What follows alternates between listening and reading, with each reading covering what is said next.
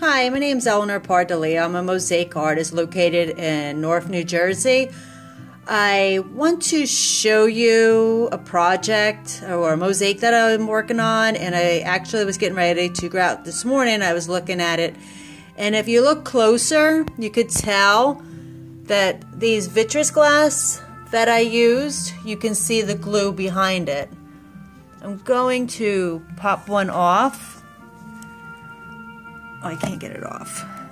But if I push it, here you can see that it's wet.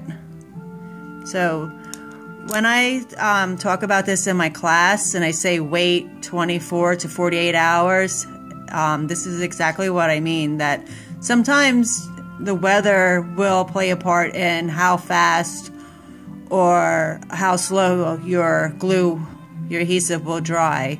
So see you in class. Bye.